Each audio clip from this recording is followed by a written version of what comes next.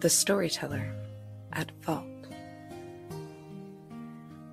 At the time when Tuatha De Danann held sovereignty of Ireland, there reigned in Leinster a king who was remarkably fond of hearing stories. Like the other princes and chieftains of the island, he had a favorite storyteller who held a large estate from his majesty, on the condition of telling him a new story every night of his life before he went to sleep. Many indeed were the stories he knew, so many that he had already reached a good old age without failing in even a single night in his task. And such was the skill he displayed, that whatever cares of state or other annoyances that might prey upon the monarch's mind, the storyteller was sure to send him to sleep. One morning, the storyteller arose early, and as was his custom, strolled out into the garden, turning over in his mind incidents which he might weave into a story for the king that night. But this morning he found himself quite at fault. After pacing his whole domain, he returned to his house without being able to think of anything new or strange. He found no difficulty in "There once was a king who had 3 sons," or "One day the king of all Ireland." But further than that he could not get.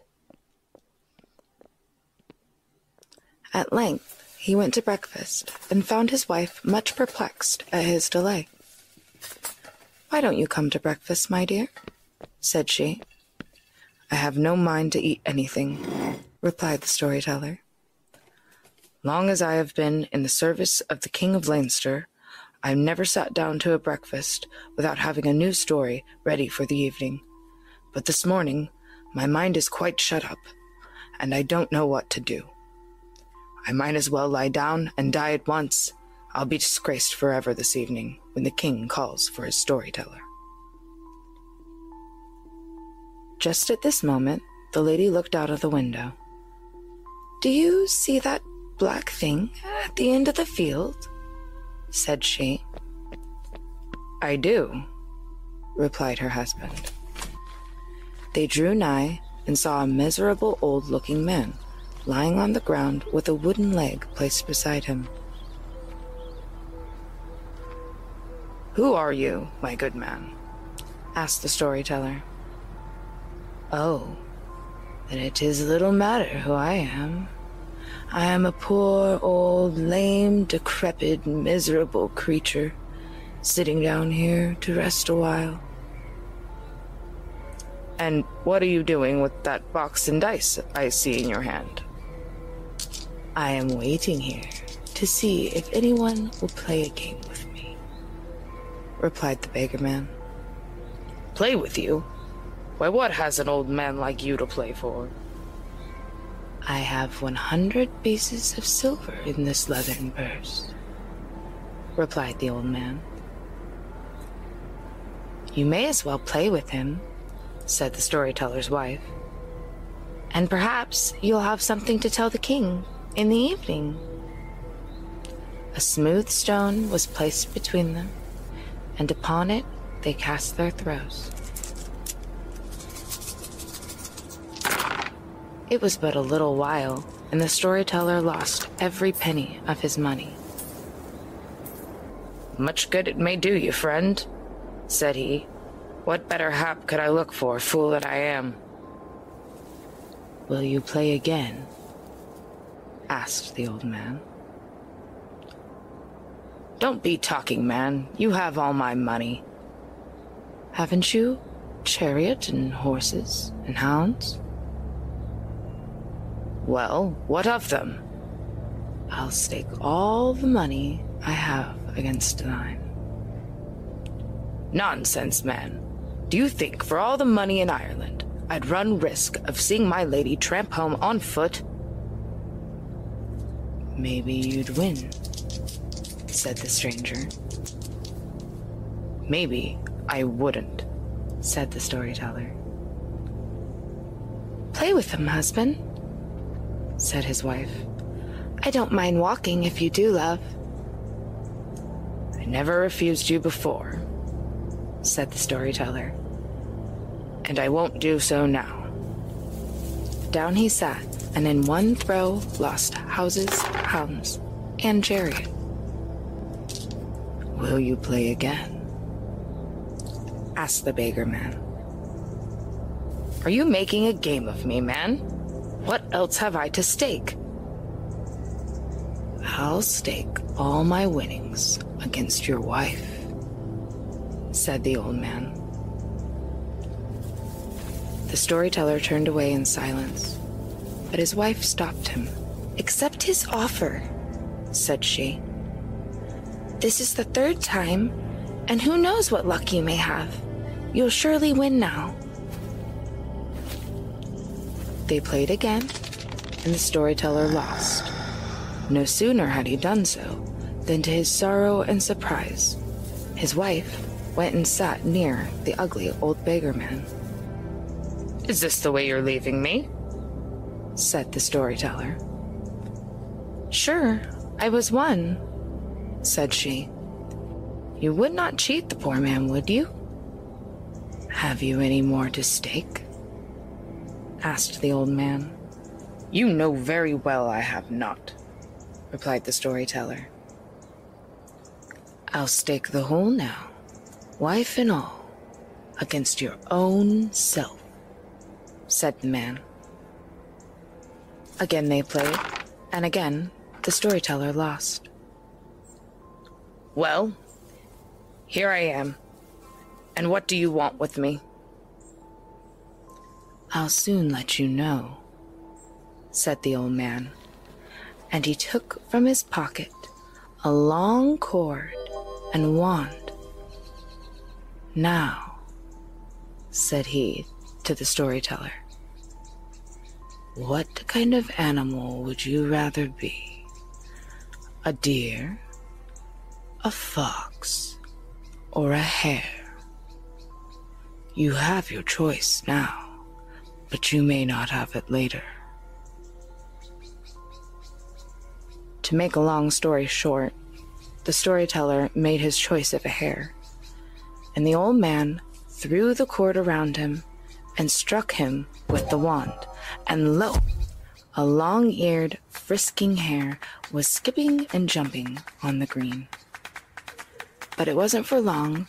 Who but his wife called the hounds and set them on him. The hare fled, and the dogs followed. Round the field ran a high wall, so that run as he might, he couldn't get out. And mightily diverted were beggar and lady to see him twist and double. In vain did he take refuge with his wife. She kicked him back again to the hounds, until, at length, the beggar stopped the hounds, and with a stroke of the wand, panting and breathless, the storyteller stood before them again. "And how did you like the sport?" said the beggar. "It might be sport to others," replied the storyteller, looking at his wife. "For my part, I could well put up with the loss of it. Would it be too much," he went on to the beggar, "to know who you are at all, or where you come from, or why you take pleasure in plaguing an old man like me?" "Oh," replied the stranger, "I am an odd kind of good-for-little fellow. One day poor, another day rich. But if you wish to know more about me or my habits, come with me, and perhaps I may show you more than you would make out if you went alone." "I am not my own master to go or stay," said the storyteller with a sigh. The stranger put one hand into his wallet and drew out of it before their eyes a well-looking middle-aged man, to whom he spoke as follows. "By all you heard and saw since I put you in my wallet, take charge of this lady and carriage and horses, and have them ready for me whenever I want them." Scarcely had he said those words when all vanished, and the storyteller found himself at Fox's Ford, near the castle of Red Hugh O'Donnell. He could see all, but none could see him. O'Donnell was in his hall, and heaviness of flesh and weariness of spirit were upon him. "Go out," said he to his doorkeeper, "and see who or what may be coming." The doorkeeper went, and what he saw was a lank grey beggar man, half his sword bared behind his haunch, his 2 shoes full of cold water from the road sousing about him, the tips of his 2 ears out through his old hat, his 2 shoulders out through his scant tattered cloak, and in his hand a green wand of holly.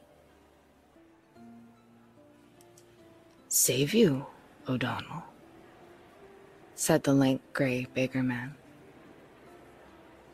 "And likewise," said O'Donnell. "Whence come you, and what is your craft?" "I come from the outmost stream of the earth, from the glens where the white swans glide. A night in Islay, a night in Man, and a night on the cold mountainside." "It's the great traveler you are," said O'Donnell. "Maybe you've learned something on the road." "I am a juggler," said the lank grey beggar man. "And for 5 pieces of silver you shall see a trick of mine." "You shall have them," said O'Donnell, and the lank grey beggar man took 3 small straws and placed them in his hand. "The middle one," said he, "I'll blow away, and the other 2 I'll leave." "Thou canst not do it," said one and all. But the lank grey beggar man put a finger on either outside straw, and whiff, away he blew the middle one. "'Tis a good trick," said O'Donnell, and he paid him his 5 pieces of silver. "For half the money," said one of the chief's lads, "I'll do the same trick." "Take him at his word, O'Donnell." The lad put the 3 straws in his hand, and a finger on either outside straw, and he blew. And what happened? But the fist was blown away with the straw. "Thou art sore, and thou wilt be sorer," said O'Donnell. "6 more pieces, O'Donnell, and I'll do another trick for thee," said the lank grey beggar man. "6 thou shalt have. Seest thou my 2 ears? One I'll move, but not the other." "'Tis easy enough to see them. They're big enough, but thou canst never move 1 ear, and not move 2 together." The lank grey beggar man put his hand to his ear and gave it a pull. O'Donnell laughed and paid him the 6 pieces. "Call that a trick?" said the fistless lad. "Anyone can do that." And so saying, he put up his hand and pulled his ear. And what happened was, he pulled away ear and head. "Sore thou art, and sorer thou'lt be," said O'Donnell. "Well, O'Donnell," said the lank grey beggar man, "strange are the tricks I've shown thee, but I'll show thee a stranger one yet for the same money." "Thou hast my word for it," said O'Donnell. With that, the lank grey beggar man took a bag from under his armpit, and from out of the bag a ball of silk, and he unwound the ball and flung it slantwise up into the clear blue heavens, and it became a ladder. Then he took a hair and placed it upon the thread, and up it ran. Again he took out a red-eared hound, and it swiftly ran up after the hare. "Now," said the lank grey beggar man, "has anyone a mind to run after the dog on the course?" "I will," said a lad of O'Donnell's. "Up with you, then," said the juggler. "But I warn you, if you let my hare be killed, I'll cut off your head when you come down." The lad ran up the thread, and all three soon disappeared. After looking up for a long time, the lank grey beggar man said, "I'm afraid the hound is eating the hare, and our friend has fallen asleep." Saying this, he began to wind the thread, and down came the lad fast asleep, and down came the red-eared hound, and in his mouth the last morsel of the hare. He struck the lad a stroke with the edge of his sword, and so cast off his head. As for the hound, if he used it no worse, he used it no better. "It's little I'm pleased, and sore I'm angered," said O'Donnell, "that a hound and lad should be killed at my court." 5 pieces of silver twice over for each of them, said the juggler, and their heads shall be on them as before. "Thou shalt get that," said O'Donnell. 5 pieces of silver, and 5 again were paid to him. And lo! the lad had his head, and the hound his. And though they lived in the utmost end of time, the hound would never touch a hare again, and the lad took good care to keep his eyes open. Scarcely had the lank grey beggar man done this, when he vanished from out of their sight. No one present could say if he had flown through the air or if the earth had swallowed him up. He moved as wave tumbling o'er wave, as whirlwind following whirlwind, as a furious wintry blast, so swiftly, sprucely, cheerily, right proudly, and no stop made until he came to the court of Leinster's king. He gave a cheery light leap, or top of a turret of court and city of Leinster's king. Heavy was the flesh, and weary was the spirit of Leinster's king. 'Twas the hour he was to hear a story, but send he might right and left, not a jot of tidings about the storyteller he could get. "Go to the door," said he to his doorkeeper, "and see if a soul is in sight, who may tell me something about my storyteller." The doorkeeper went, and what he saw was a lank grey beggar man, half his sword bared behind his haunch, his 2 old shoes full of cold water from the road sousing about him, the tips of his 2 ears out through his old hat, his 2 shoulders out through his scant tattered cloak, and in his hand a 3-stringed harp. "What canst thou do?" said the doorkeeper. "I can play," said the lank grey beggar man. "Never fear," added he to the storyteller, "thou shalt see all, and not a man shall see thee." When the king heard a harper was outside, he bade him in.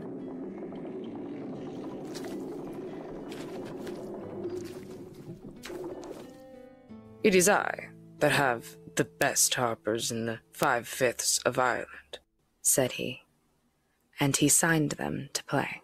They did so, and as they played, the lank grey beggar man listened. "Heardst thou ever the like?" said the king.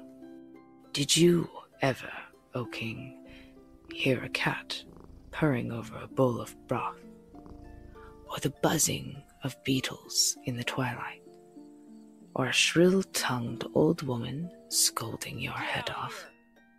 That I have heard often, said the king. More melodious to me, said the lank grey beggar man, were the worst of these sounds than the sweetest harping of thy harpers. When the harpers heard this, they drew their swords and rushed at him. But instead of striking him, their blows fell on each other. And soon not a man but was cracking his neighbor's skull and getting his own cracked in turn. When the king saw this, he thought it hard the harpers weren't content with murdering their music, but must need to murder each other. Hang the fellow who began it all, said he. And if I can't have a story, let me have peace. Up came the guards and seized the lank grey beggar man, marched him to the gallows, and hanged him high and dry. Back they marched to the hall, and who should they see but the lank grey beggar man, seated on a bench with his mouth to a flagon of ale. Never welcome you in, cried the captain of the guard. Didn't we hang you this minute? And what brings you here? It is me myself, you mean? Who else? Said the captain. May your hand turn into a pig's foot when you think of tying the rope. Why should you speak of hanging me? Back they scurried to the gallows, and there hung a king's favorite brother. Back they hurried to the king, who had fallen fast asleep. Please, your majesty, said the captain, we hanged that strolling vagabond, but there he is back again, as well as ever. Hang him again, said the king, and off he went to sleep once more. They did as they were told, but what happened was they found the king's chief harper hanging where the lank grey beggar man should have been. The captain of the guard was sorely puzzled. Are you wishful to hang me a third time? Said the lank grey beggar man. Go where you will, said the captain. As fast as you please. You only go far enough. It's trouble enough that you've given us already. Now you're reasonable, said the beggar man. And since you've given up on trying to hang a stranger because he finds fault with your music, I don't mind telling you that if you go back to the gallows, you'll find your friends sitting on the sward, none the worse for what has happened. As he said these words, he vanished, and the storyteller found himself on the spot where they first met, and where his wife still was with her carriage and horses. Now, said the lank grey beggar man, I'll torment you no longer. There's your carriage, and your horses, and your money, and your wife. Do what you please with them. For my carriage, and my houses, and my hounds, said the storyteller, I thank you. But my wife and my money you may keep. No, said the other, I want neither. And as for your wife, don't think ill of her for what she did. She couldn't help it. Not help it? Not help kicking me into the mouth of my own hounds? Not help casting me off for the sake of a beggarly old... I'm not as beggarly or as old as ye may think. I am Angus of the Bruff. Many of good turn you've done me with the King of Leinster. This morning, my magic told me the difficulty you were in, and I made up my mind to get you out of it. As for your wife here, the power that changed your body changed her mind. Forget and forgive, as man and wife should do. And now you have a story for the King of Leinster when he calls for one. And with that, he disappeared. It's true enough. He now had a story fit for a king. From first to last, he told all that had befallen him, So long and loud laughed the king that he couldn't go to sleep at all. So he told the storyteller never to trouble for fresh stories, but every night, as long as he lived, he listened again, and he laughed afresh at the tale of the lank, grey beggarman.